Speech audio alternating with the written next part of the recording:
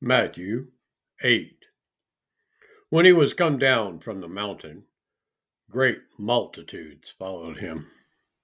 And behold, there came a leper and worshipped him, saying, Adonai, if you will, you can make me clean. And Yahushua put forth his hand and touched him, saying, I will, be clean. And immediately his leprosy was cleansed. And Yahushua said unto him, See that you tell no man, but go your way and show yourself to the priest, and offer the gift that Moshe commanded for a testimony unto them. And when Yahushua was entered into Capernaum, there came unto him a centurion, beseeching him, and saying, Adonai, my servant lies at home, sick of the palsy, grievously tormented. And Yahushua said unto him, I will come and heal him. The centurion answered and said, Adonai, I am not worthy that you should come under my roof, but speak the word only, and my servant shall be healed. For I am a man under authority, having soldiers under me, and I say to this man, Go, and he goes, and unto another, Come, and he comes, and to my servant, Do this, and he does it.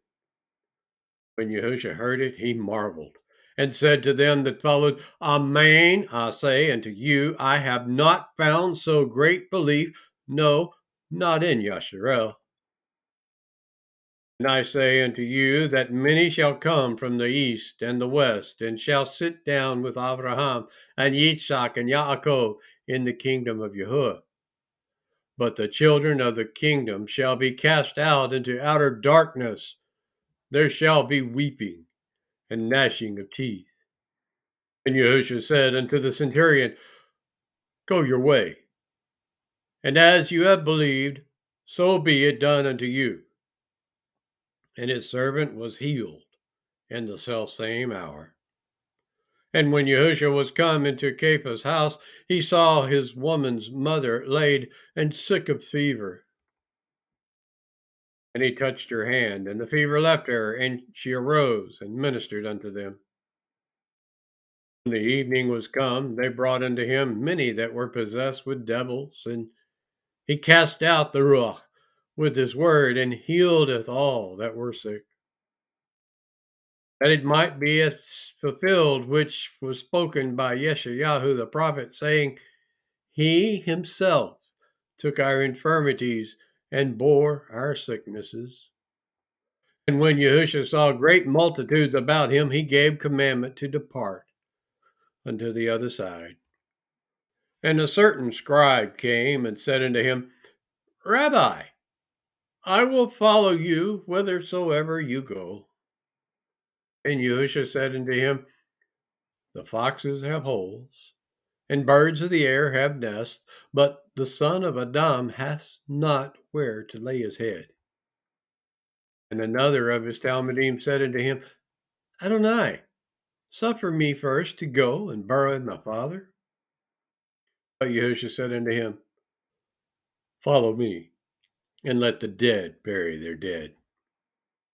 And when he was entered into a ship, his Talmudim followed him.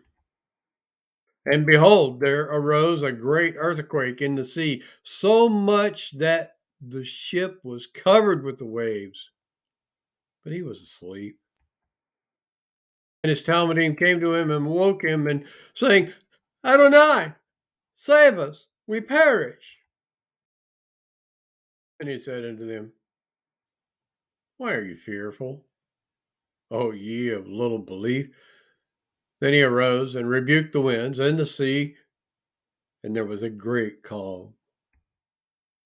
But the men marveled, saying, What manner of man is this, that even the winds and the sea obey him? And when he was come to the other side into the country of the Gergesheim, there met him two possessed with devils, coming out of the tombs, exceeding fierce, so that no man might pass that way. And behold, they cried out, saying, What have we to do with you, Yahushua, son of Elohim? are you come hither to torment us before the time? And there was a good way off from them a herd of many swine feeding. So the devils besought him, saying, if you cast us out, suffer us to go away into the herd of swine. And he said unto them, go. And when they were come out, they went into the herd of swine, and behold, the whole herd of swine ran violently down a steep place unto the sea and perished in the waters.